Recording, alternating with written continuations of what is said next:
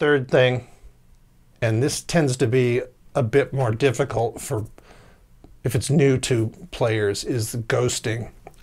And the Charlie Parker thing really dialed it in for me because it's basically you're filling in the time with just a blank note. You don't care what note it is.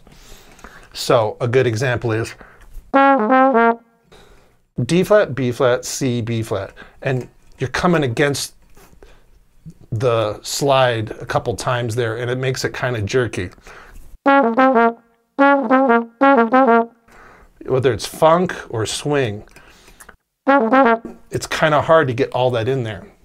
But the real lick is, the real power of the lick is if you sang it, you'd go beat da da, beat da da. It's more like a quarter note in 2/8 notes instead of 4/8 notes. Beat da da. So I'm not trying to get back into that B flat. I'm just going. So if you got really technical, you'd say I'm playing an A instead of a B flat.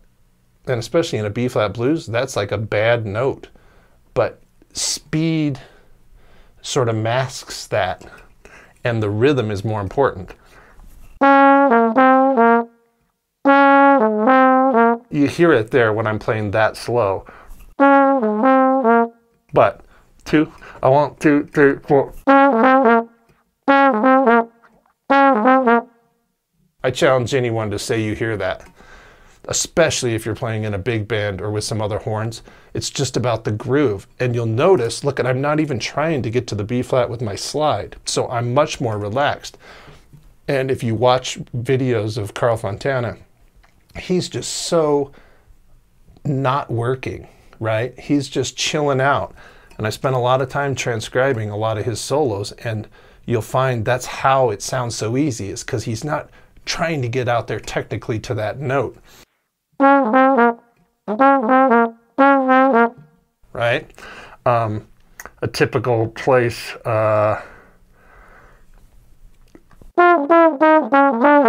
thing I was talking about before, I'm tonguing every other note, and the note I'm playing second and fourth and sixth, I'm not even thinking about what it is.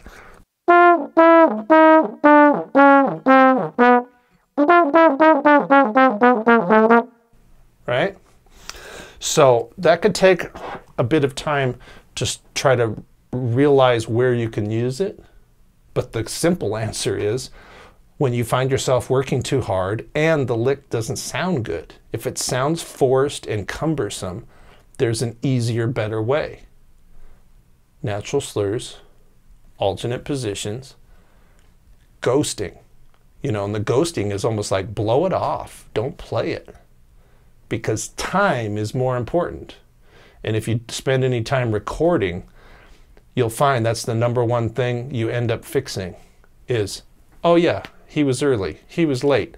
And you can see the waveform and go, yep, that's the #1 important thing. Play together, play in time, play in the groove. And ghosting, for me, has been a big asset in that department.